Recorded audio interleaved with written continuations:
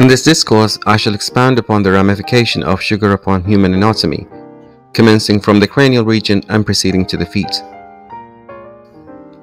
For further information, click on the links provided below. If you want to support this channel and see more videos like this, subscribe please. Studies have demonstrated that a diet abundant in added sugar can result in a diminution of cerebral function, encompassing a reduction in cognitive proficiency, acquisition of knowledge, and retention of information. Sugar consumption has been associated with a state referred to as cerebral nebulosity, or brain fog, which may induce disorientation, impede one's ability to concentrate, and result in substandard recall capabilities. Excessive insulin secretion can cause inflammation in the cerebral area. This has been implicated in the development of mood disturbances, including depression and other affective disorders. Studies have established that sugar consumption can result in premature aging of the skin, manifesting in the form of wrinkles and sagging. Moreover, sugar consumption can lead to an upsurge in sebum secretion, thus exacerbating skin conditions, particularly acne. Sugar can induce skin dehydration, manifesting as dry and lackluster skin.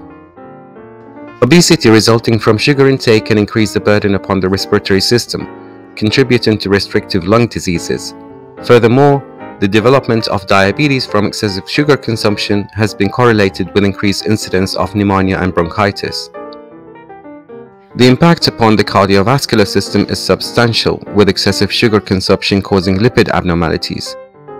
These imbalances, independent of other factors, can lead to increased risk of heart disease and stroke.